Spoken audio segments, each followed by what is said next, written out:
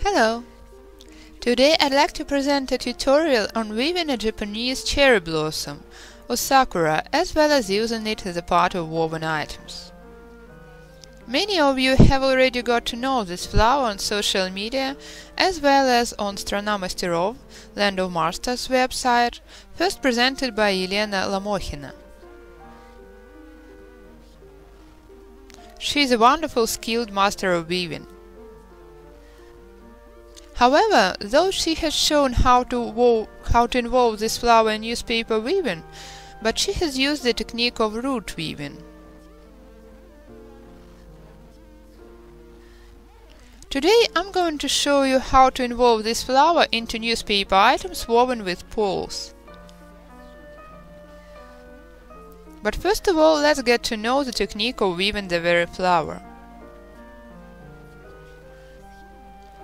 Elena has already presented the weaving scheme, so I'm not going to show it for the second time.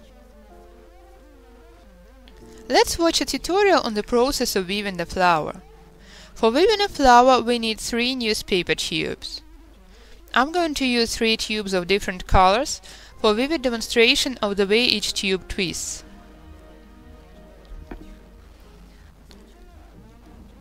So let's watch it on the example of different color tubes at first. What else do I have to add? The tubes have to be rigid. You'd better glue along the whole edge while rolling a tube. The tubes mustn't be wet, cause we are going to twist them a few times and pull them tight. Of course you cannot treat a wet tube like this. On the other hand, the tubes mustn't be over-dried, otherwise they would break. So we can conclude that the tubes have to be fresh painted and dry. So here I've got 3 tubes, a white, a pink and a blue one. Let's put a blue tube aside so far. Take 2 tubes and place them X-shaped, a pink tube over a white one. Let's press them a little like this, and start working with the lower tube. Curve the white tube beneath the pink one and turn it over the pink tube. You've got a twist like this. Now let's work with the pink tube.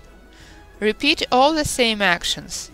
Twist the pink tube over the white one and place it above the white tube. However, there is a slight hitch.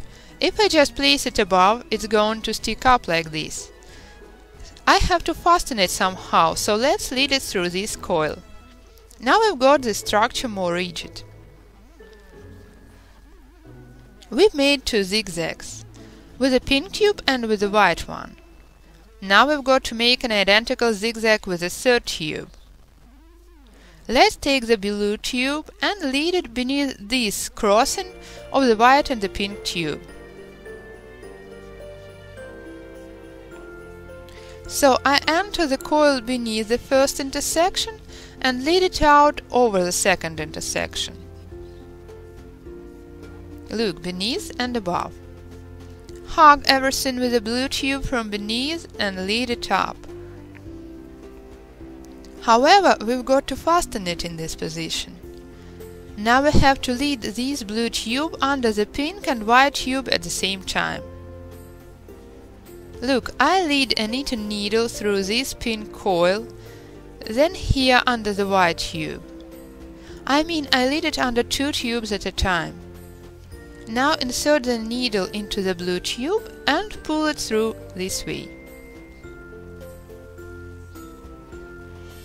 Our cherry blossom is ready. The only thing left is to pull the tubes tight. How do we do it? Look, the stitches of the same color are parallel.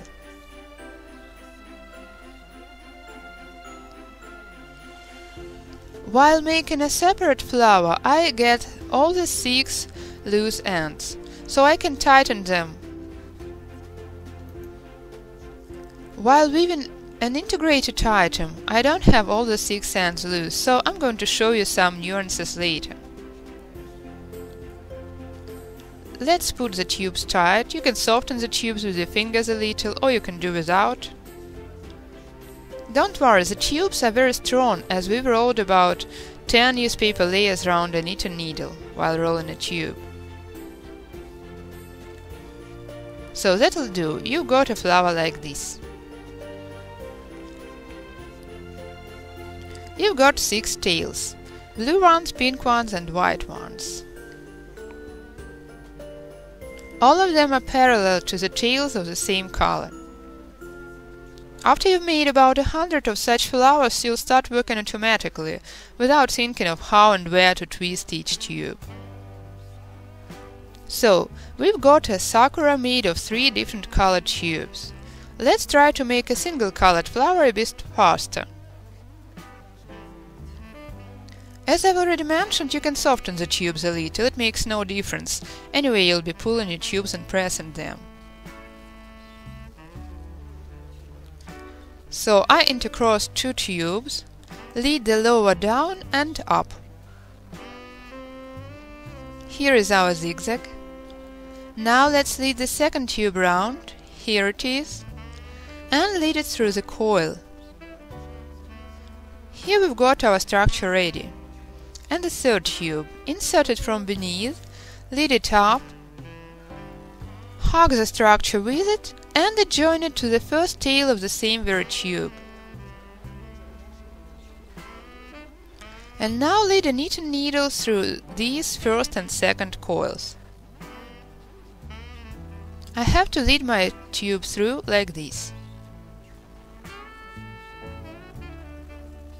That's all.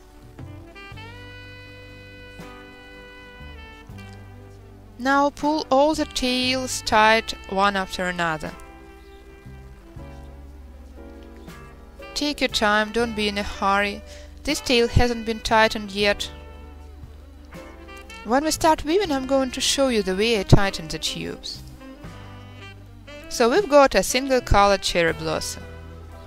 Please look, the round side looks quite satisfactory as well. Now let's have a look at where we can involve these flowers.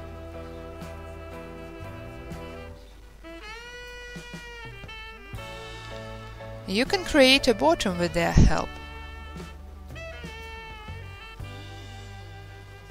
Look, I adjoin an additional tube to each loose end.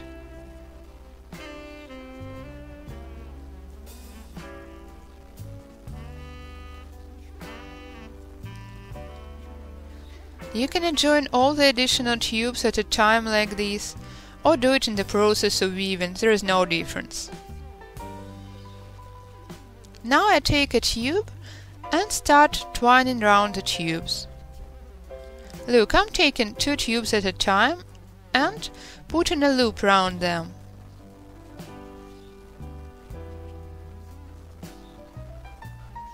Pull it tight and continue weaving. Here is my additional tube, I'm adjoining it. As for the rest of the additional tubes, I can take them aside so far, so that they didn't interfere. I've already shown the process on stranamasterov.ru. Please take a look. Adjoin the next tube. I don't apply any glue, and I don't care about shorter or longer tails, I'm going to cut them off afterwards anyway.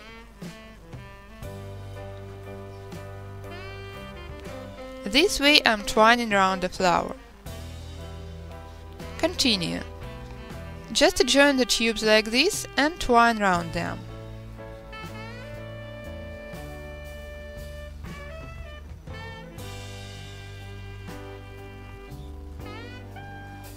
I believe it must be already clear that we are creating a bottom this way. I'm going to weave a few rows round double tubes, after which I'll separate them and weave a bottom of required size. I enjoy weaving a bottom like this very much. It is fast and easy, and you've got a nice looking core.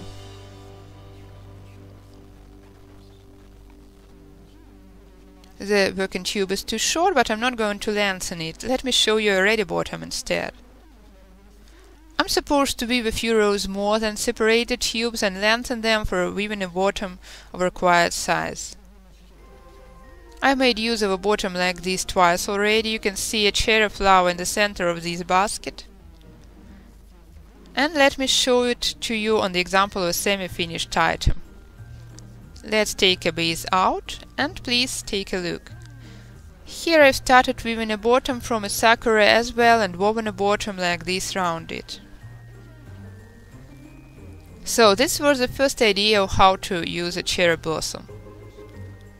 Now let me show you one more idea.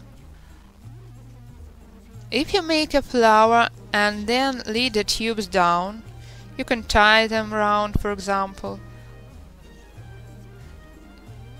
So you can use it as a handle tip and continue weaving around it. As an option, you can unite a few flowers and create a circle, for example.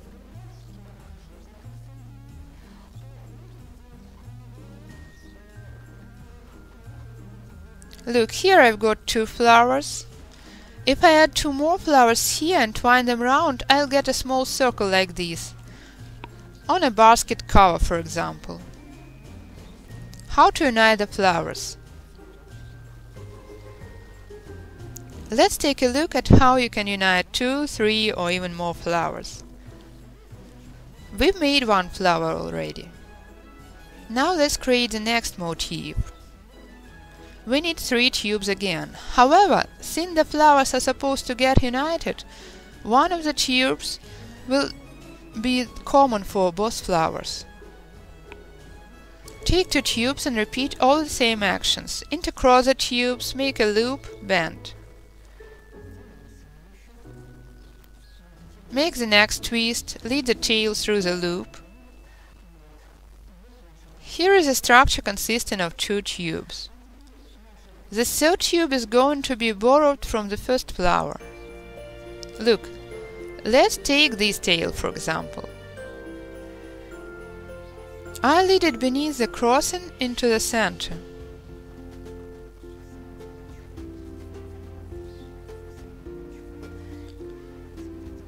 Now I have to place it above. However, there is a slight hitch. While weaving a separate flower, I could pull all the 6 tails tight. In this case, I won't be able to tighten the tails. So if I leave them like this, the interval between the flowers will be that big. That's why I bring the 2 flowers as close to each other as possible. Well, it can be rather inconvenient, but don't worry, there is nothing too hard about it. Make a twist around 2 tubes and lead a tail out parallel and next to the first tail of the same tube. Here it was, so it is where I lead it out. And insert a knitting needle here under the 2 tubes. I have to lead this tail through like this. Now I can pull these 4 tails tight. As for this tube, I can tighten only one of its tails. Pull the tubes tight. Now let me draw your attention to the following. You have to tighten this tail. Here it goes. It is where it starts and where it twists. So you can pull this coil toward you with the help of a knitting needle. Then you pass on to the next coil belonging to this tube. Look, I'm pulling the coil which tightens this part of the tube. After which you can pull the very end tight. If you find it too loose, you can pull it a bit tight and help yourself with the fingers. Here I've got 2 flowers united. If I have to unite more flowers, I'm going to continue the same very way. So it is the way I unite the flowers.